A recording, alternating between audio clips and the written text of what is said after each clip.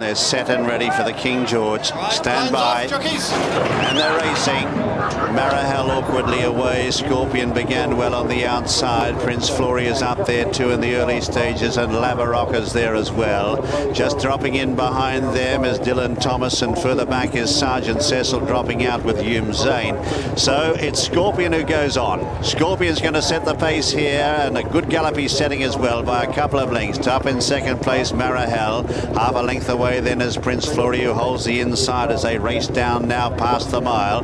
Laverock is just behind them, followed by Dylan Thomas, a couple of lengths to Hume Zane, and at the rear of the field is Sergeant Cecil, all the time running downhill towards Swinley Bottom.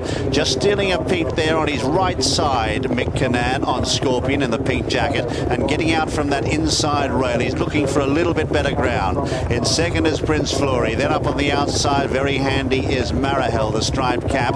Further back in the field then on the inside is Laverock, followed then by Dylan Thomas, Hume Zane, and last is Sergeant Cecil as they race out of Swinley Bottom. 6.5 furlongs left to travel in the King George, and it's Scorpion blazing the trail here by 2 lengths to in second place Marahel. They're getting away from that inside rail. Then in third is Prince Flory, followed then by in fourth Laverock, followed by Dylan Thomas, who's had a pretty good run. 2 lengths away Hume Zane, the pace is good, and 3 lengths last is Sergeant Cecil, as all the time they're climbing uphill towards the 5. And the leader here is Scorpion on the inside from Marahel. He's niggling at the leader. In third place, Prince Flory, the inside, followed by Laverock, and Dylan Thomas has had a perfect run. 2 lengths away Hume Zane, and 2 lengths last is Sergeant Cecil, getting a slap with a whip as they race up with 3.5 furlongs left to go in the King George, and Marahel races up on the outside of Scorpion.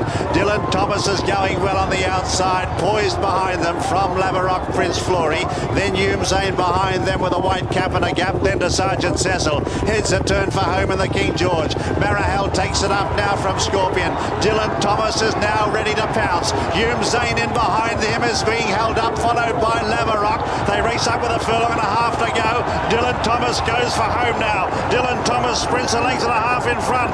Hume Zane giving chase on the outside. Further back is Marahel from Laverock, but Dylan Thomas, beautifully ridden, is far too good.